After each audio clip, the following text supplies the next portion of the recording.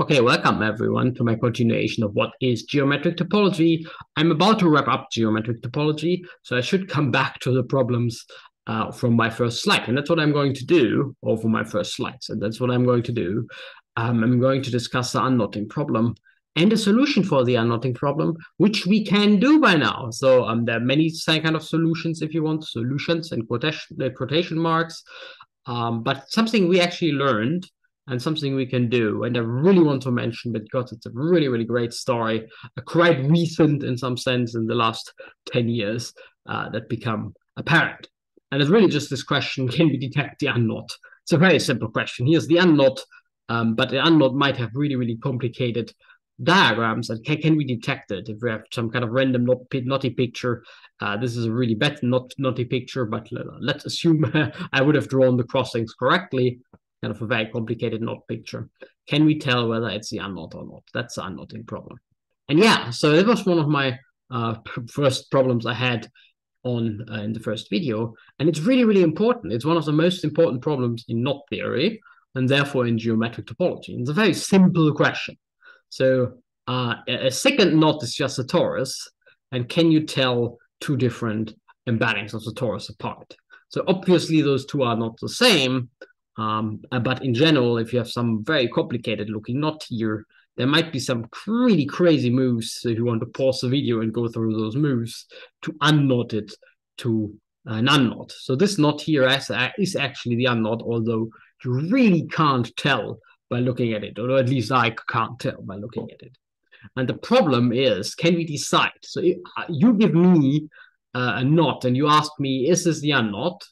And I would need to decide and tell you yes or no with 100% certainty. Can I do that in some way? Is that so easy? If you think about it just from the outset, it's not so trivial, because there could be some really crazy type of Reidemeister moves, which even make the diagram more complicated until it gets simpler. So it's not so easy to do this. It's really a crucial question, and from the outset, it's not so easy. And most knot invariants, as we've seen it, kind of fail to solve this problem. They're not strong enough. There's always some knot which has the same invariant as the unknot, but it's not the unknot. So we can't use that. And today I will show you at least some way to solve this problem in a certain type of form. In the sense that you give me the knot, I run my machinery, the machinery, and I will get a yes or no answer, and that's what I give you. I give you the yes or no answer. So an algorithm, if you want. And this problem is really, really, really difficult. So here's another picture, a really crazy one of my favorite ones, of the unknot. And it's actually, I mean, this looks terribly knotted. Honestly, my brain thinks this is knotted.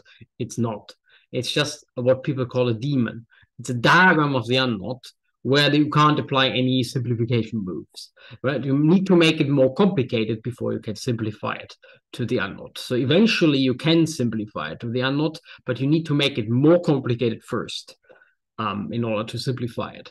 And one of the problems or beautiful theorems here is that there are infinitely many of those. So for any number of crossings, essentially, you will find a daemon which with more crossings. And whether a diagram is then the unknot or not is really supposed to be a terribly hard question, because you have this funny unknot diagrams, which really don't look like unknots at all. They are, but they don't look like it at all. So it's really the unknotting problem. Deciding whether a knot diagram is the unknot is terribly hard. And that we can do it is really a huge breakthrough, and only became apparent. There are some ways to do it. I only show you one, but most of the ways to do it just really became apparent in very, very recent mathematical discoveries. And I show you one which you can understand together, because we had the videos. Can understand together would imply that I remember my own videos, which is already very questionable, and you would have seen the videos, which is probably also very questionable. But anyway, that's also a point.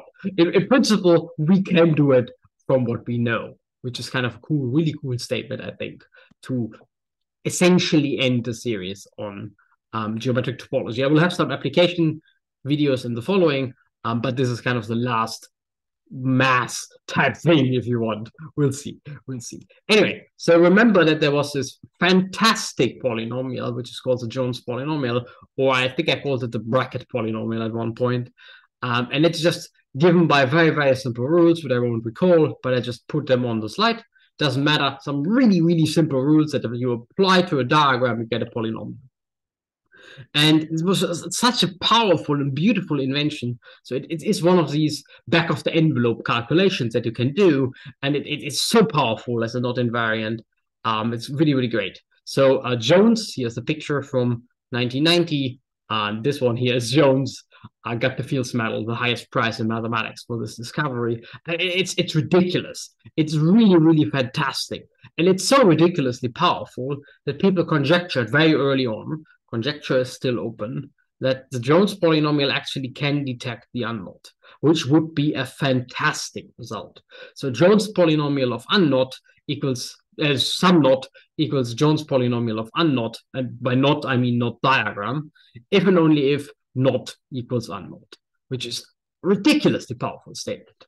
The kind of slight catch here is that this is still a conjecture. So yeah, so if it would be true, you have a back of the envelope calculation method to prove, to decide the unknotting problem. It still grows exponentially. That's what I probably should say here, but it's not so bad anyway. So for small knots, you can certainly do it, and the computer also can do it relatively efficiently. And for large classes of knots, you can actually cheat, and it's much, much faster. So this is absolutely fantastic. You have this Jones polynomial invariant, which is easy enough for me to make a video, or did a video about it. And it's good enough to get you a Fields Medal. And it's essentially good enough to decide the unknotting problem. It's still a conjecture. So it's probably true, but we can't prove it. But turns out that in the recent years, there was the breakthrough that maybe the Jones polynomial that doesn't detect the unknot, or we don't know, but its categorification, the Khovanov homology that we had in one of the videos as well, this one actually detects the unknot, and we can prove that. So again, same type of formula here. Khovanov of knot is Khovanov of unknot, even only if knot is unknot. And again, I mean knot diagrams here. Fantastic. It's a bit harder to compute than the Jones polynomial itself. It's kind of the categorification, the richer version of it, but it's still reasonably easy. So I could use Mathematica to do it, for example. And this really solves the unknotting problem. So if you throw at me a knot diagram, I just run Coronaformology, and if it's not trivial, so here's a statement, if the dimension of this homology is bigger than 2, then the knot is not trivial. So I just compute it. And I'm done. Really, really simple. So Coronaformology is an unknot detector, which is this fantastic slide that I stole from the Coronaformology ICM talk 2018. A ridiculously beautiful talk. So just Google it, you will find it. It's a beautiful video, it's a beautiful talk, very watchable. It's absolutely great. So usually ICM talks, plenary talks are, well, questionable in quality, which is kind of, I don't want to point fingers, it's kind of part of the game, because mathematics nowadays is really complicated and it's not easy to explain it properly. But this talk is really a jewel. It's beautiful. I highly recommend it. Anyway, so they explain actually how to prove, or kind of in a talk way, explain how to prove this theorem, which is a ridiculously great theorem and solves the unknotting problem for you. So Khovanov homology detects the unknot. Very, very fantastic. And people jumped on this and then showed Khovanov homology detects a trefoil. So you can also decide whether or not it's a trefoil. And there's some other families of knots where you can do this, which is ridiculous because Khovanov homology is in the end a computable invariant. So really, really beautiful.